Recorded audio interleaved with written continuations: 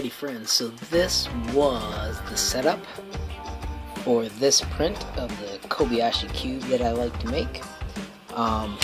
One of the nice things about glass is if you let it sit, this stuff just peels off almost instantly.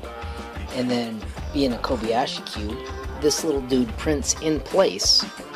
So I've added these supports in Tinkercad so that my layer there prints, and you can see that without even doing anything, this automatically bends. It's printing at such a high level. And I do have to tweak the way the filament comes in, but it's super simple to adjust that, and I'm just going to peel these off, which is super simple, just using a pair of snips, grab and twist, and they pop off, and then boom, a print in place Kobyashi Fidget cube. How sweet is that? So I still think I've got room to go on how the filament enters the extruder, so I'm going to change that, but I am calling this a thumbs up.